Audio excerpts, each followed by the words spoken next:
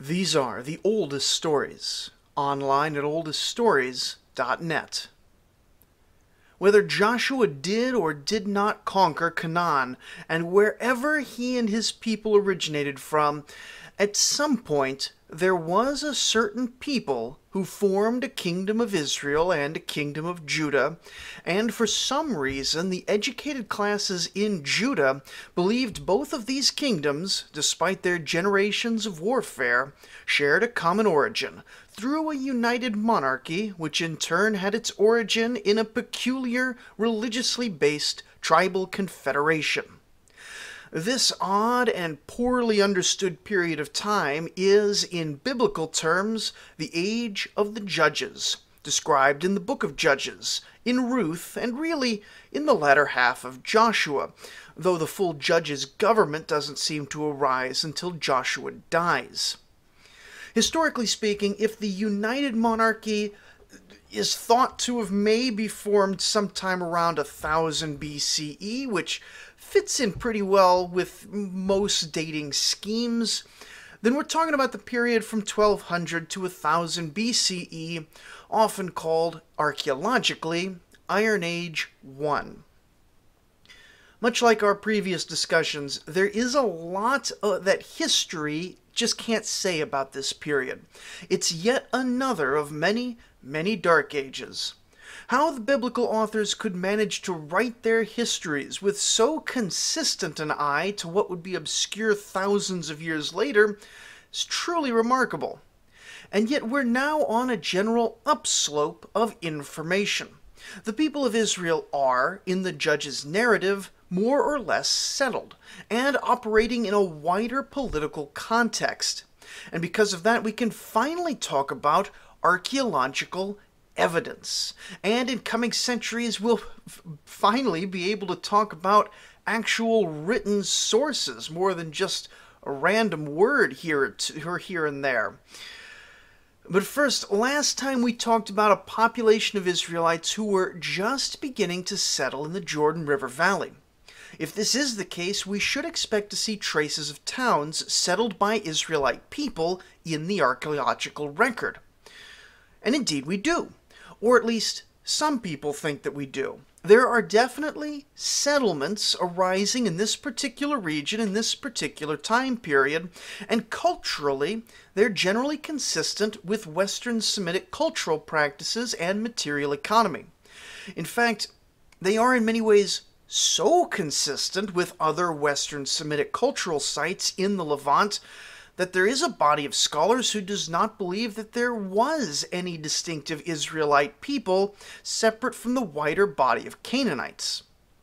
And yet a wide similarity between the Israelites and their neighbors is really something that we should expect going into an archaeological investigation. The people of Israel, by every account, either biblically or extra-biblically, are in fact a Western Semitic people. They speak a Western Semitic language, live in a Western Semitic area, claim to originate from that same Western Semitic area, and throughout both the Bible and historical investigations, people have always made much of how similar they are to the surrounding cultures, at least in ancient times. Compare that to the Philistines, a people who we should perhaps now introduce. The Philistines first show up in the historical record as the Peleset, when they encounter the Egyptian army on their journey from somewhere in the general area of Greece and the islands over to the area which will later be called Palestine. In many ways, there are echoes of the Israelite story in the Philistines, though one that's much harder to untangle because they left so little written record. And of course, we don't have a centuries later Bible of the Philistines to work off of either. It isn't known why they left Greece precisely, but it had to do probably with the collapse of the Mycenaean period of Greek history. Maybe climate left the land too poor to keep farming. Maybe invaders from the north pushed these people out of their ancient lands. Whatever the case, they got on their boat and decided that anywhere was better than the place they had been, and they became one of many sea peoples. Now, their big day in the sun was the Battle of the Delta around the year 1175 BCE, where Pharaoh Ramesses III, not the second of the Exodus, fought a collection of sea peoples in a big battle. Now, was this one battle? A bunch of desperate people banding together hoping to break into the fertile Nile Delta? Was this a series of campaigns against smaller communities which had landed in the marginal areas of the delta and maybe begun squatting with no better place to be? The details aren't super clear, but the pharaoh wins the battle overall. Then he claims to deport the Peliset to southern Canaan. And a little digression here, a little note on sources. I use Wikipedia. It's a fantastic starting point for my research. I read most of the stuff in the reference sections on there, or at least I look through it when I can get my hands on it to see how relevant that stuff is. Now, it's not the end of my research, not by a long shot, but I really value most of the ancient history articles that have been put together on Wikipedia. That said, the entire website, especially around any subjects that even tangentially touch biblical topics, is absurdly hyper-skeptical. As I write this, and of course it may always change, Wikipedia being what it is, Wikipedia mentions that archaeology has not been able to corroborate this apparent mass relocation of the Peliset. Now, for sure, Israel Finkelstein, perhaps the biggest name in biblical archaeology these days, does not think that this deportation occurred. But just like pretty much everything Finkelstein says, this is hotly debated. And I do swear, if Finkelstein wrote a book about how delicious his pancakes were one morning, there would be a whole crop of archaeologists coming out and insisting that those pancakes were cold and dry. But anyway, the crux of the argument is that the Peliset, who pretty much everyone agrees is the Egyptian name for the Philistines, were supposedly deported to southern Canaan in 1175. But then we don't see evidence of them dominating the region until the 1130s. We have no idea where they could have gone during that period. No evidence for them hardly at all as a distinct people with a characteristic territory. But of course, this is the Bronze Age collapse, one of the darkest periods in all of history. Finkelstein is good to read, but not if he's your only source on things. He often has very strong interpretations. But we don't strongly doubt pretty much anyone else's claims to have deported prisoners to some other part of the nation. In fact, we generally assume that when the Babylonians or the Assyrians claim to have deported someone, that, well, it probably happened, and that if there's a lack of evidence that the culture is in the target spot, then it's proof that the deportation policy was effective and it causes the prisoners to integrate into their wider culture. I'm fine with people challenging and testing biblical claims. I'm fine with finding biblical history to even be mistaken. But I really get frustrated by the number of people who apply a different level of historical evidence to Bible-related things, pushing this insane hyper-skepticism at all levels when a similar investigation over in Mesopotamia would be far more even-handed and epistemically cautious, or even accepting of textual sources.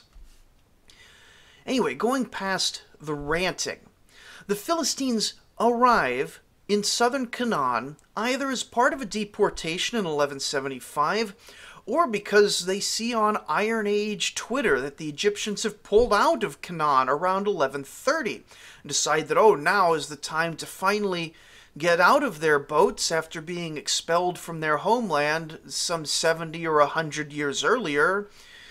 Also possible, though rarely discussed for lack of evidence, is maybe there were multiple waves of entry.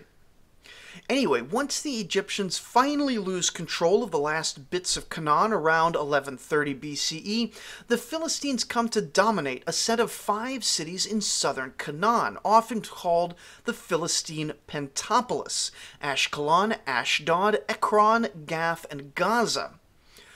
Interestingly, these appear to be the only sea peoples who really succeeded in their new land. The rest mostly seem to vanish, either completely or dwindling rapidly into obscurity. Slaughtered or integrated, the whole lot of them. Like other minor powers, the individual cities rose and fell in prominence over the centuries of the Iron Age, and Philistine power as a whole waxed and waned at various points. The details are hard to get at because these people would be super obscure if they hadn't appeared in the Bible, but archaeologically they are at least distinct in certain ways. Having come over from the general area of Greece, they have a language related to the Greeks. They have numerous material culture similarities to Mycenaean material culture, that is to say the shape of their pottery and tools and so forth. And most interestingly, pretty recently they've been able to do DNA analysis of bodies in Philistine graveyards and determine that the corpses do in fact have genetic ties to Greece. Now, because of these distinctive archaeological elements, we can trace their rise and confirm that the Pentapolis do seem to have been rather prosperous from about 1100 to 1000 BCE, precisely the time when the biblical book of Judges is complaining about their dominance. But before looking at their interactions with the Jews, a quick sketch of their history. After about 1000 BCE, many of the things that makes them archaeologically distinctive start to fade away. The power of these cities doesn't diminish, but they adopt the Canaanite alphabet. They abandon their Greek-influenced pottery and tools, and most interestingly, they might adopt the popular Levantine practice of circumcision. Note that after about the time of King David, the Bible does remain hostile to the Philistines, but never again uses the pejorative epithet uncircumcised to describe them, which fits the general picture of the Philistines as integrating into wider Canaanite culture. Anyway, though they adopt local ways, they don't vanish as a people, and they remain a powerful set of cities all throughout the period of the Israelite monarchy, until they're finally destroyed by the Assyrians. Now, this is interesting all on its own. These are, after all, the people who give the region of Palestine its name, but it's also interesting as a contrasting test case. As a people who enter into Canaan at about the same time as Israel emerges, though from the opposite side, and then gradually assimilate into local customs, they are most visible at the point of their greatest divergence, when they preserve the greatest amount of their Mycenaean customs and material culture.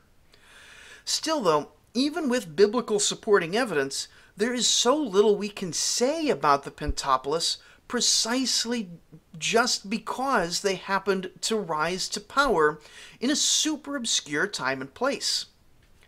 Contrast that then with the case of Israel. Here too there's very little that we can see because of the obscurity of the era. Then add to it that these people should be expected to be broadly similar in character and ethnicity to their Canaanite cousins. Indeed, their religious mythos makes a big deal about how Israel and all its neighbors share close family relationships back in the forgotten mists of time. The language which would become Hebrew is at this point barely a dialect of the Canaanite language. What then would we hope to find in such poor archaeological soil to mark off the Israelites specifically? The answer is very little. 4 principal archaeological markers in a settlement have been used to denote a place as Israelite or not. Each of these is disputed. Each of these is found in some places but not others, and even if all 4 are taken together, the sum total doesn't create that much of a different impression compared to neighboring places. To start with an example that pretty clearly shows the difficulty of working this all out, one of the main characteristics of an Israelite settlement is what is called the four-room house. Now, this is an architectural style, specifically talking about the floor plan. Imagine a house with a front door leading into one large room, or sometimes no door at all, just an opening into a large room, which may or may not have been completely roofed. So it might be a sort of a little garden area, walled area, or it could have been roofed and just a large living room. Then on the back, or perhaps the side wall, there are three smaller rooms along this wall. Now, the larger room may have been for various household industry during the day, all the cooking and textile work that took up the bulk of a woman's life, and at night likely housed a number of animals. The three back rooms may have been bedrooms for the humans, storage for food and goods, and/or a bathroom. There's naturally some variation in this floor plan from family to family, but that's the general sense of this four-room house. In contrast to this, the standard Canaanite pattern is called the three-room house. Guess how many rooms that has? Imagine here a room with a front door on one wall and a back door on another wall. This is the first room you walk into. Now that back door, you walk through that, it leads to another room, more or less about the same size as the previous room, sometimes a bit smaller, a bit bigger. But that middle room then in turn has a door to a third room. Now I do say door, a lot of times these internal openings would have just been empty doorways or cloth curtains, but you get what I mean. Three rooms roughly in a row. It immediately creates a dynamic where the first room is the most public. That's the one where you're welcoming guests in, and the third room is the most private. Now, these three rooms, they're not always in a straight line, but they often are, creating a sort of row house effect where a bunch are together. Though just as often, neighboring three-room houses are smushed up like in different directions with each other, and you look at it from above and it's kind of like a Tetris kind of thing. There's not nice broad alleyways with clean, even row houses like we might have in San Francisco or something. It's a bunch of alleyways, and doors are just sort of popping out anywhere, and everybody's house is oriented in a different direction. Why? That seems to be just how they liked it. Now, what's the value of a three-room house versus a four-room house? Well, I honestly couldn't tell you. It's pretty easy to sort of look at the floor plan and imagine the different house configurations that are possible, especially since I'm in the process of building my own house in the modern day right now, so my mind's gotten a little bit more attuned to floor plans. But there don't generally seem to have been any objective merits of one house type over the other, just a general cultural preference for one over the other. But this preference is not absolute. While it has been claimed that four-room houses are only found in Israelite settlements and three-room only in Canaanite settlements, both have been found in both. And the more careful archaeologists will usually point to a preponderance of one type or another and say something guarded like, a large number of four-room houses has, in similar sites, been classed as a potential marker of Israelite settlement, or something of that sort. Now, the Bible never tells us how many rooms an Israelite house should have, and it just seems to be one of those random cultural preferences that a society picks more or less arbitrarily. Now, another cultural marker quite similar to the four-room house is a certain type of pottery called collared rim or pithoi, after the similar Greek style. Now, the Canaanite world in general was, as befits a highly diverse region, something of a riot of different pottery styles in different periods, from ornate juglets that wealthy Canaanites would have to well-crafted red and white slip variants. Now, the newly entered Philistines produced a Greek-style bichrome or two-colored pot, and in all of this, the various cultures traded relatively freely with each other, so it isn't unusual to find foreign styles in a village. Add to this the fact that Israelite settlements didn't develop their distinctive collared rim pottery type right away, copying local Canaanite styles initially, and what you're left with is just a mess. Now, classically, archaeology loves pottery. It's durable in that at least the pottery shards can often survive much longer than pretty much anything else that an ancient civilization produces. And it's often a marker for culture more broadly. In fact, many of the most ancient prehistoric societies are archaeologically identified by little more than their pottery type. A new type of pottery means a new culture is present. No new pottery, no new peoples.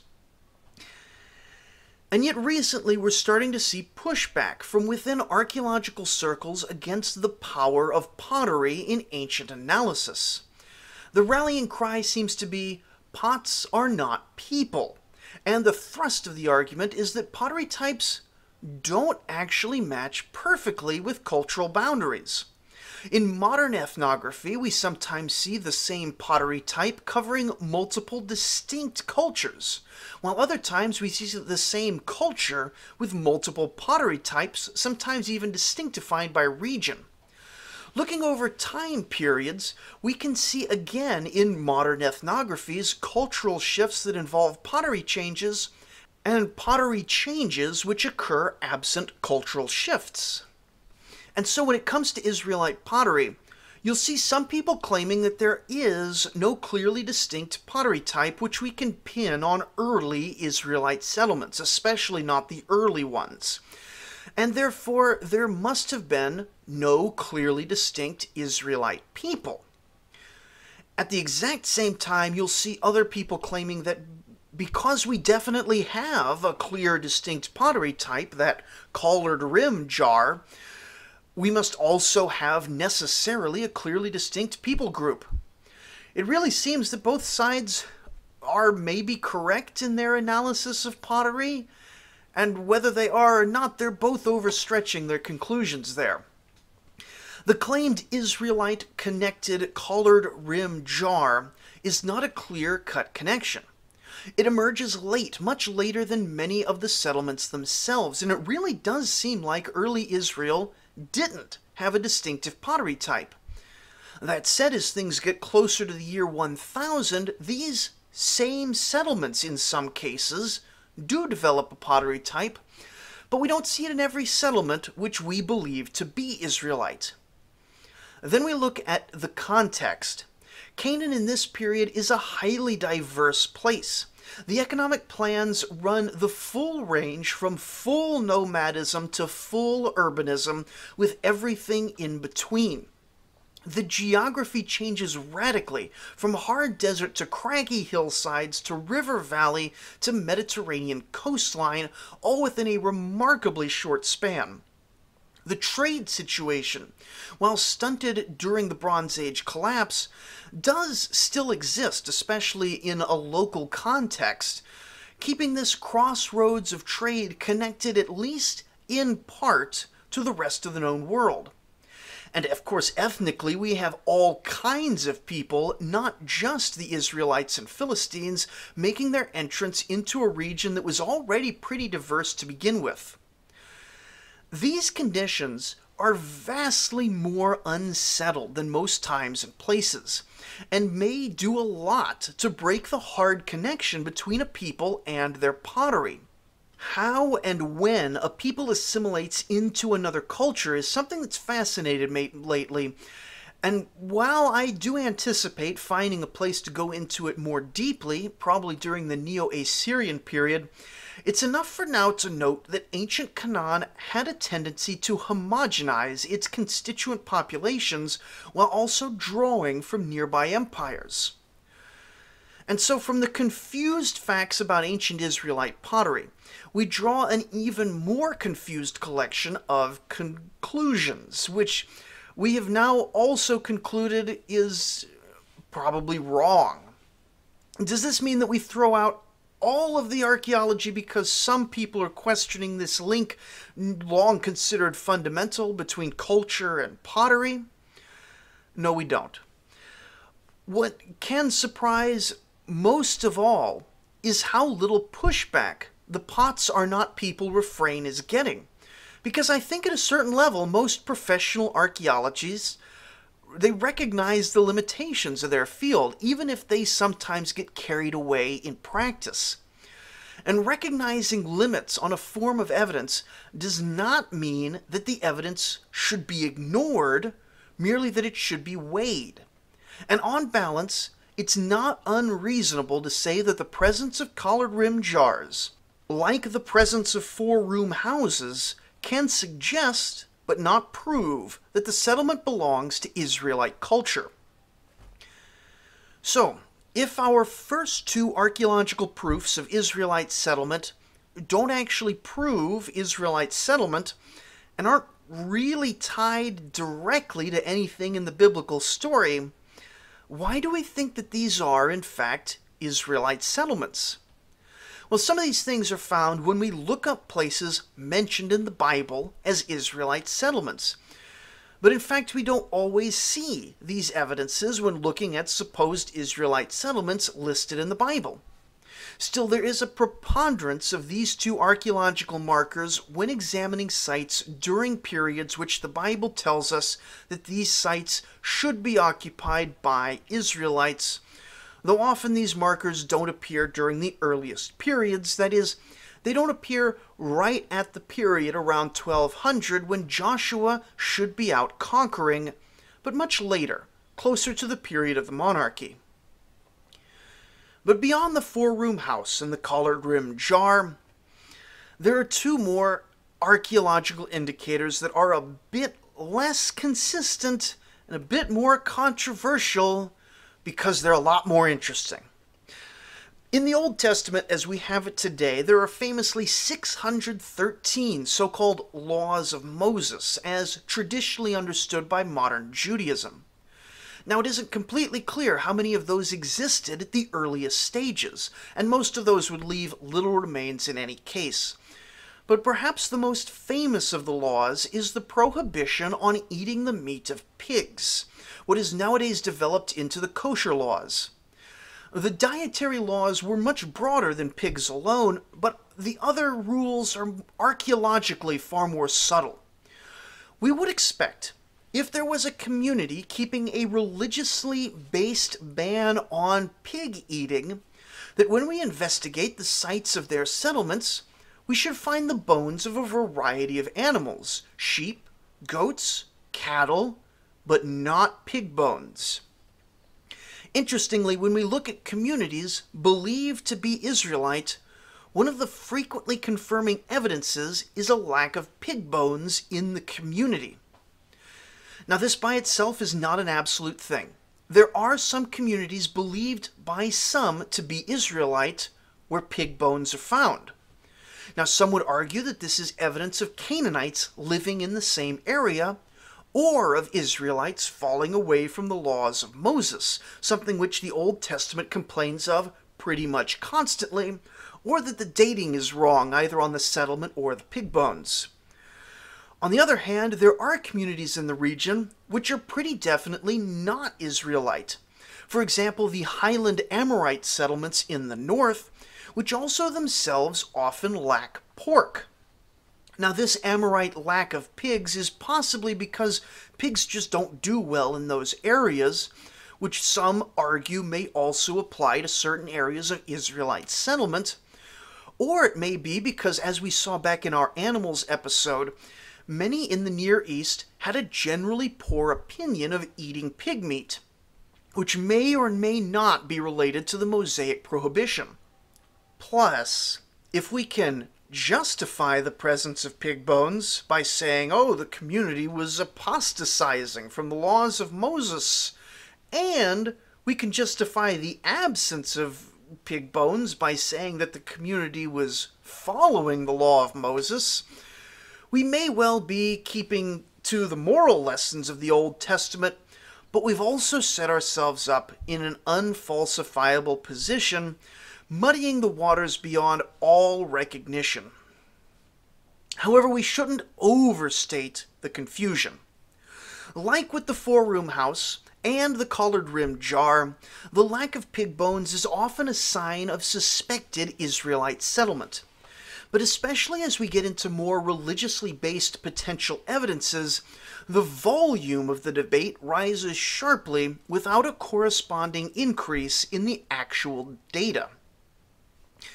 Now, nothing exemplifies this as much as the fourth indicator of Israelite settlement, a lack of religious idols. The second commandment is pretty fundamental to the religious agenda of Yahweh worship as we understand it from Scripture, and pretty close to unique among the religious traditions of the Near East. In the various polytheist traditions of Egypt, Mesopotamia, Canaan, and their neighbors, building temples to house a statue of a god was a core part of the religion.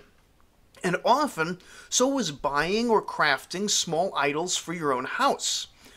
In a biblical Jewish household, however, the worship of idols was forbidden, and at least sometimes forbidden on pain of death.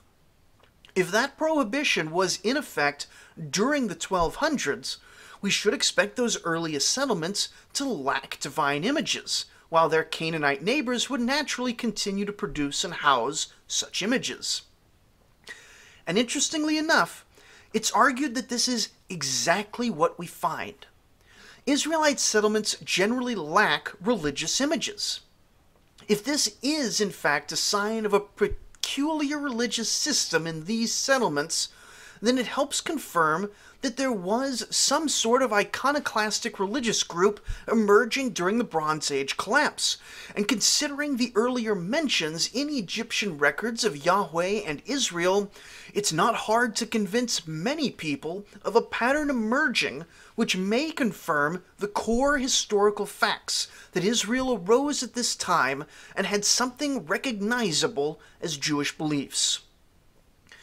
But as with everything, this evidence as well is contested. It is ultimately an argument from silence. We're deciding something definite about a community because of something we don't happen to find in that community. But we know that in archaeology, the vast majority of physical items that were created and interacted with in any given period do not in fact survive to be dug up in modern times.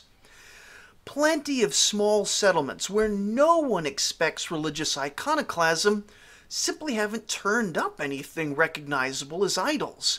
And these target settlements are uniformly quite small, the largest being estimated at 400 to 600 people. Plus, as I believe I've mentioned, archaeology in the Bronze Age collapse is incredibly difficult, and little has survived from this period just in general. To conclude off this one evidence, really this one lack of evidence, and decide anything at all, is a bit irresponsible. Now, I know I said there were 4 main evidences, but of those 4, there's actually 6. And yeah, I was just complaining about the Bible being bad with numbers, but these last 2 are much more tenuous, but they're interesting enough to be worth mentioning, even if they might not always be really worthwhile. Following the line of digging up the ancient Israelite religion, one of the big themes, particularly in the early part of the Old Testament, is male circumcision. The people of God, and by extension God himself, seem from Scripture to be remarkably excited about clipping their wicks.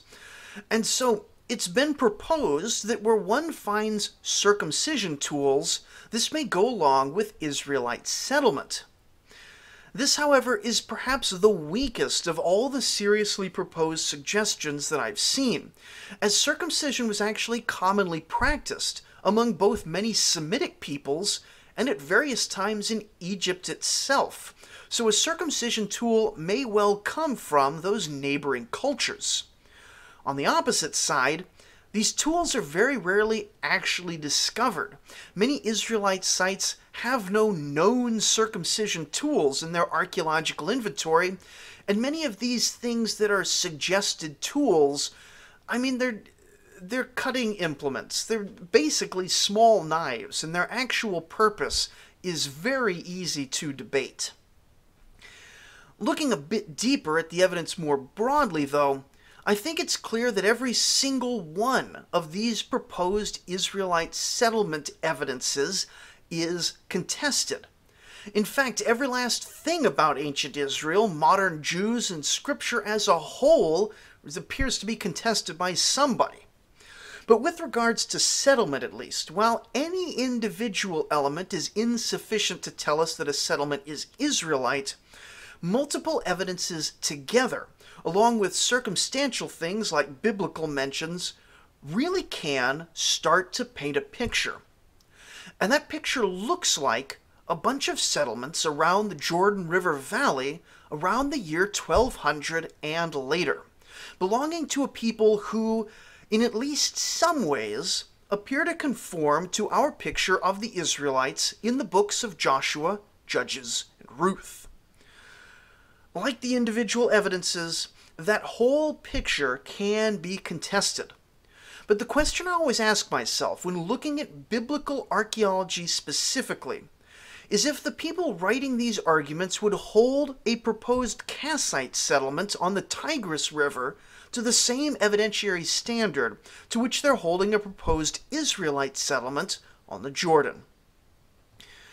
And looking finally at the sixth of our four evidences, is not any particular thing in an Israelite settlement, but the general sense of the conditions.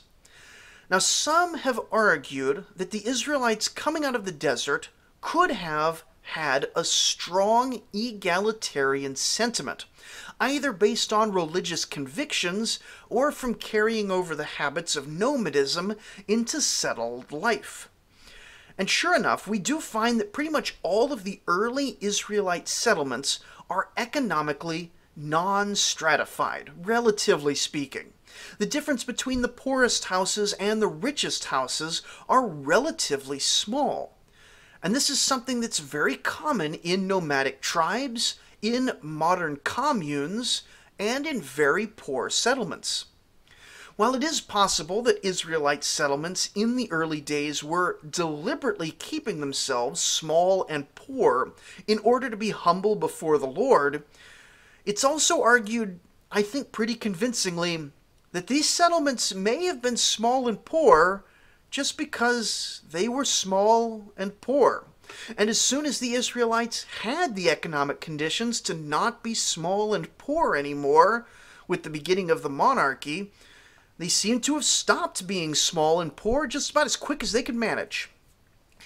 Thus, an egalitarian settlement pattern, often a euphemism for a poor community, may be a sign of religiously motivated humility and equality and fraternity and brotherhood amongst men, or it may just be a sign that these people were poor because they lived in a miserable region of the world with very few resources during a time when trade had largely collapsed and everybody was running around raiding each other and killing each other.